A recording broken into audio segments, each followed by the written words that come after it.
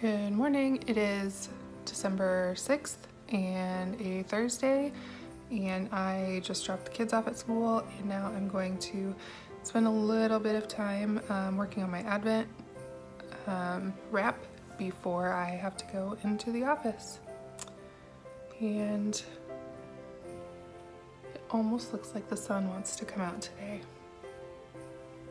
Let's hope so.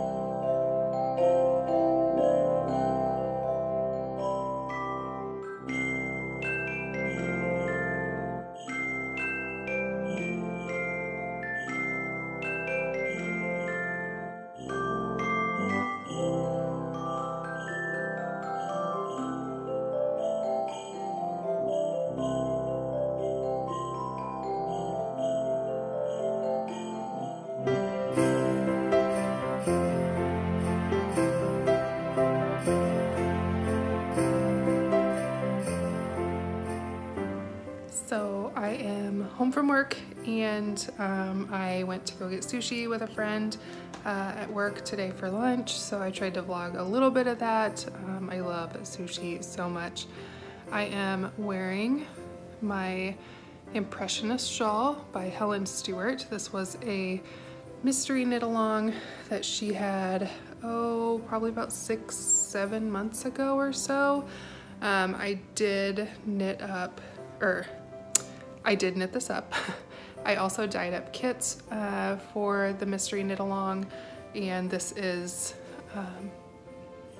the 3-color kit that I dyed, and these are currently still in the shop as a pre-order. So there you get 3 full skeins, and you can either get the Lofty Sock or Lofty Glitz, which this is Glitz, but I don't know that you can see the sparkle in this light, but anyway, I love it. I wear it all the time, and yeah, it's time to catch up on my Advent knitting, and I'm trying to determine where my husband is so I can figure out if I'm gonna make it to knit night tonight.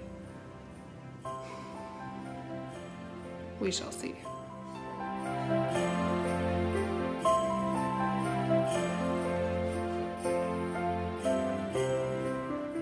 Obviously at nighttime, and I decided I was going to try doing a mask. It's been quite a while since I've done any sort of masks or anything like that, and this one is this wee detoxifying, I don't know if I can get it to focus, but purifying mud mask, and I'm sure it came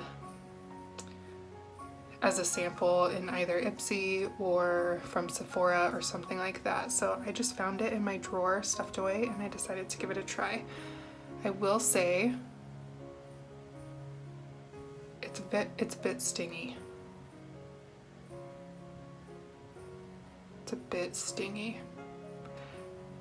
Probably should have looked at the ingredients before putting it on my face. Yellow. Mask is done, it's washed off. I have my moisturizer on, and not as stingy as it was at first. It was actually not too terrible while it was drying. As you can see, I do not have the best skin. I still break out like I am a 12-year-old middle schooler kid, but such is life.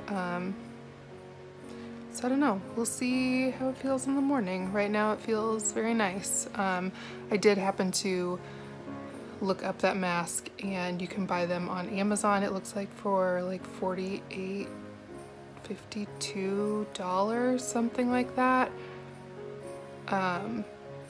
it better work miracles for that amount of money, because that's yarn spending money right there, folks. But for now, I have my book, I have my swag, because I'm so close to binding off that first sleeve, and I'm gonna sneak in a few more rows and a few more pages before I am lights out. So see ya.